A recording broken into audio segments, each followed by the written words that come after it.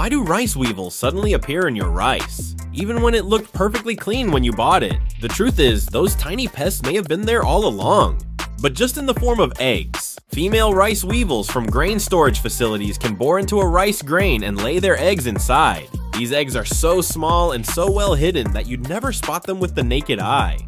Once the eggs hatch, the larvae feed on the rice from the inside, and only later emerge as fully grown weevils. Interestingly, some say that finding weevils in your rice can be a sign that it wasn't over-treated with chemicals like phosphine or other insecticides during storage. Although this claim isn't entirely accurate, many insecticides only kill adult weevils, not the egg safely tucked away inside the grain. The most common prevention methods: store your rice in vacuum-sealed containers, or keep it in low temperatures to stop egg development. And while rice weevils can trigger allergies in some people, for most of us, the rice is still safe to eat.